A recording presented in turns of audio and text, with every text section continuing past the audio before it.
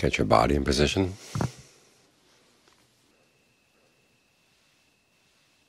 Have a posture that you can try to maintain for the whole hour without putting too much strain on different parts of the body. Because the mind has work to do. To get the mind in position is not all that hard, but keeping it in position is going to be the work for the hour. Getting in position simply means focusing on the breath. Take a couple of good, long, deep in and out breaths. Notice where you feel the sensation of the breathing.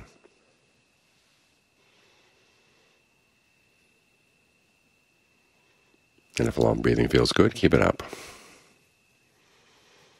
If not, you can change the rhythm. You can have short in breaths and long out breaths, or long in and short out, or short in, short out. Deep or shallow, heavy or light, fast or slow.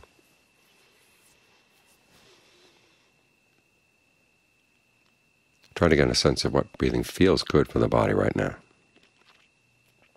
If you're feeling tense, try to breathe in a way that's more relaxing. If you're feeling tired, try to breathe in a way that gives you more energy.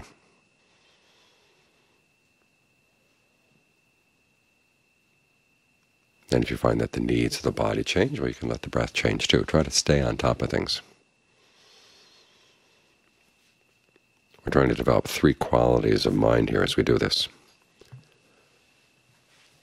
The first is mindfulness, which means keeping something in mind. In this case, try to keep in mind the fact that you want to stay with the breath.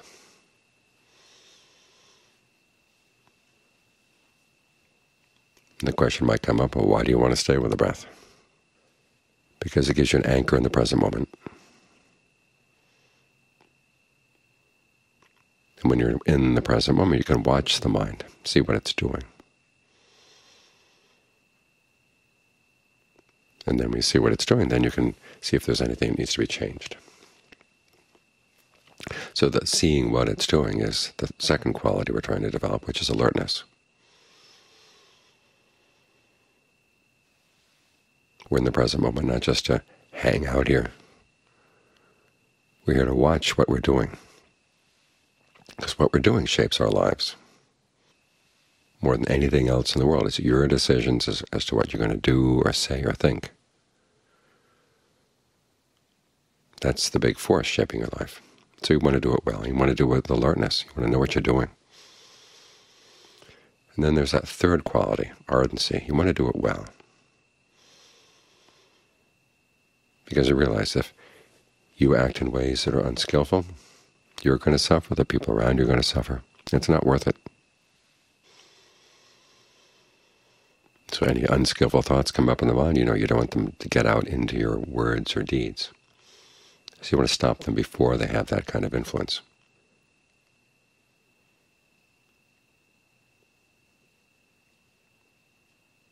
And one way of preventing them is to give the mind a good place to stay, because all too often the reason we do things that are not in our own best interest or anybody else's real interest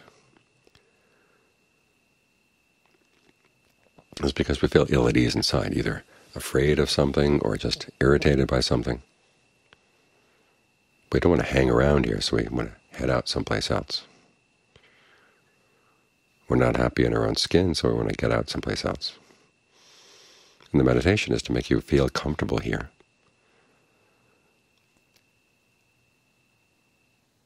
Because once the breathing starts feeling comfortable, you can start letting that sense of comfort spread through different parts of the body. When the Buddha talks about breath, there's the in-breath, but there's also the energy flowing around the body, and they're connected. And once the breathing feels good, then you can think of that breathing energy affecting the other energies in the body. The energy going down the spine, energy going down the arms, going down the legs, out through the hands and the feet, the energy circulating around in your head.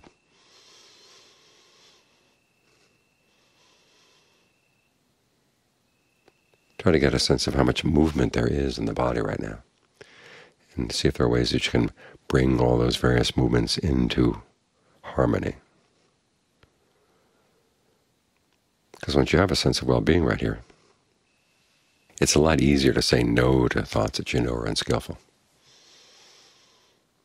You look at the energy that goes into doing unskillful things, and the bad results that are going to come, and you say it's not worth it. You've got something better here, a better place to stay.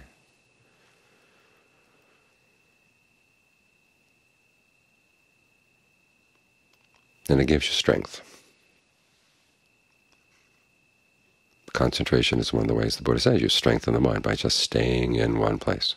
There are 5 strengths altogether.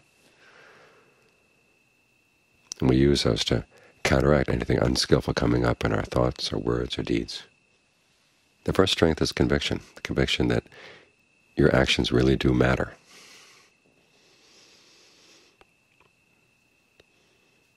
You're not apathetic. You don't say, what the hell?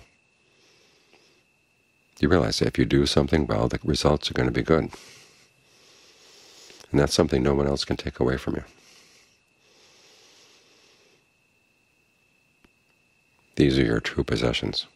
And John Sawat would often comment, the Buddha talks about not self, not self, not self. But when he gets to karma, he says, we're the owners of our actions, like we chatted just now.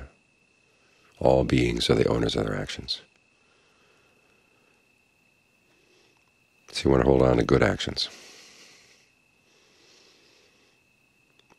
And staying right here gives you a good place to stay, to get more skillful in your actions.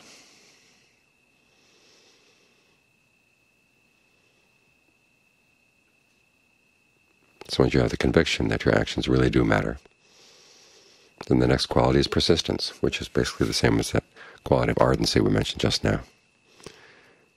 You want to do it well. And the wanting there is an important part of it. You have to learn how to motivate yourself. The Buddha didn't say that all kinds of desire are bad. Some kinds of desire are on the path.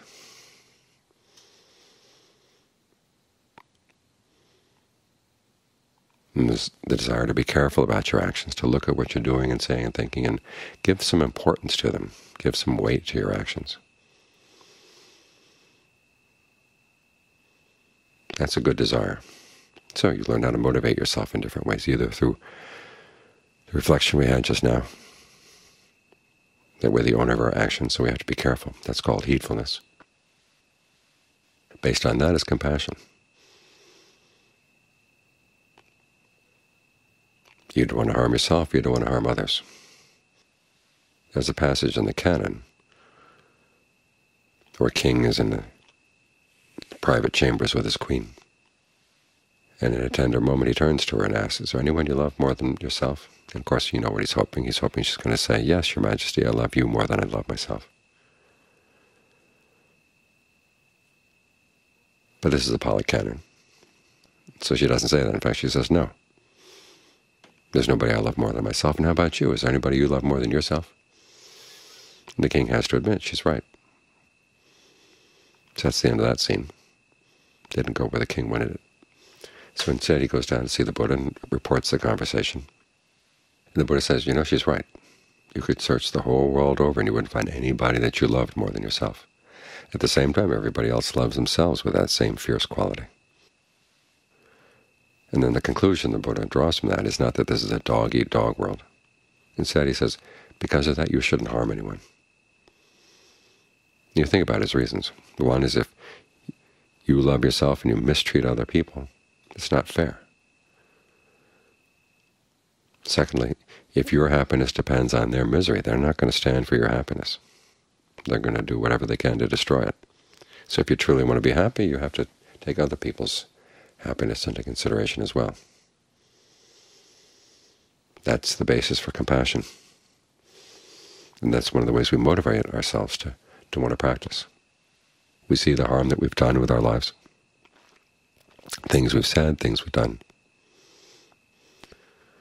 We don't want to cause that harm anymore. That's a good motivation for the practice.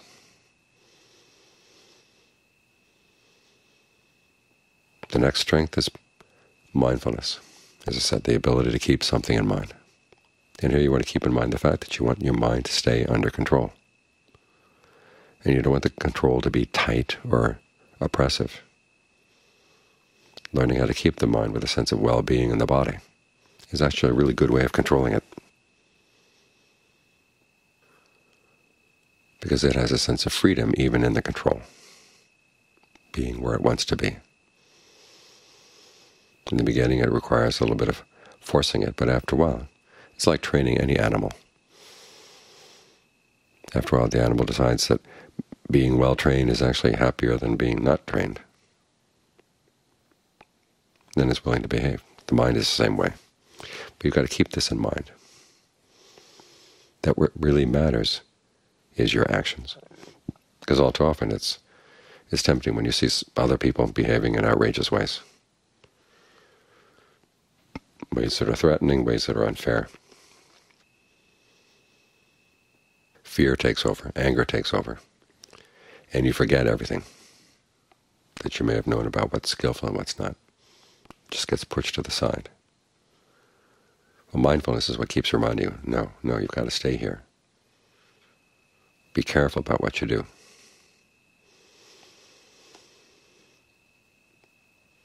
And if there's a choice between breaking your precepts to gain something, or sticking with the precepts and having to lose something, remember the better choice is to stick with the precepts and lose whatever has to be lost.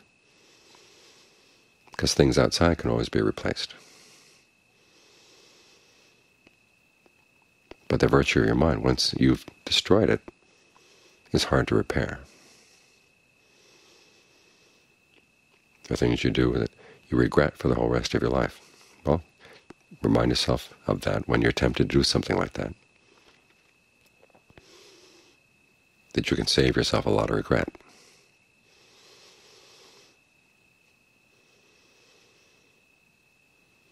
So mindfulness takes the lessons you've learned about the importance of your actions and whatever skills you've developed in developing skillful qualities in the mind and abandoning unskillful qualities. Keeps those lessons in mind so you can apply them all the time, not just when you're sitting here with your eyes closed.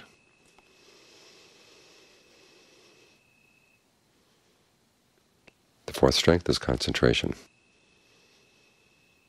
The ability to keep the mind with one topic, regardless of what else comes up in the mind or comes up outside. Again, you hold to your conviction, you hold to your sense of well-being inside that you develop here, and that strengthens you. You remember this is your territory here, the energy inside the body. You don't have to let anybody else invade that space. The more fully aware you are of the body and of the breath energy throughout the body, the more this really is your space, and it's your safe space inside.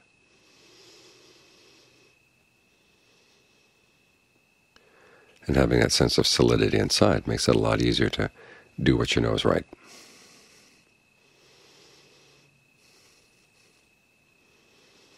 This is where discernment, which is the fifth strength, comes in. Because you can hear a lot of things about what the Buddha said or other wise people say about what you should do and what you shouldn't do. But you've also got to learn how to observe things on your own. And notice when you're doing something unskillful, you can correct it. This is one of the things we learn in the course of the meditation, even in simple things, but like staying with the breath. You find that you lose your focus. You bring the mind back to the breath, and then you try to figure out, how do I keep it here the next time? So that if there's a impulse to go away, how do I say no to the impulse? How do I learn to keep the mind here? Keep it here with a sense of well-being. And that way you're developing your discernment.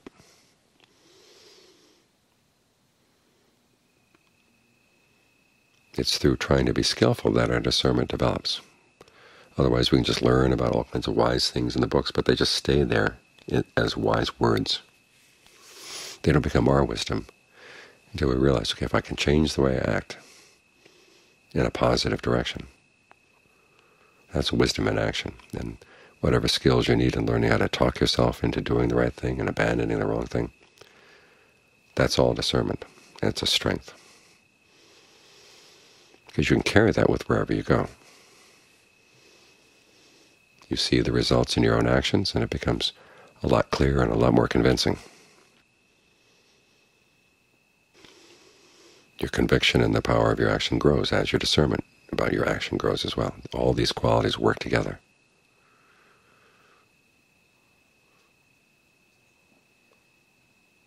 So we can take this potential we have, our ability to make choices, and focus it in the right direction, the direction that gives us the life we want to lead,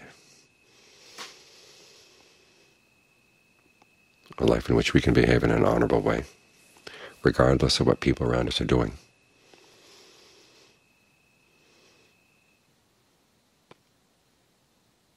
And knowing that there's a nobility that comes with that.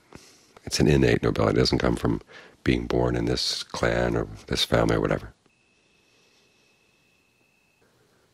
It's an ability of doing the right thing, regardless of situations around you. That requires strength, and this is how the strength is developed. Simple things like developing these qualities of mindfulness, alertness, and ardency. So you can apply them not only when you're focusing on your breath, but when you're focusing on any task that needs to be done.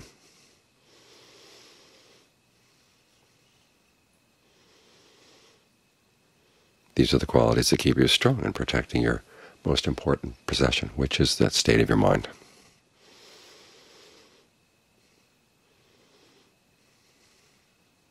So even though there may be slips and falls as you try to stay in the breath, just keep coming back, coming back, coming back.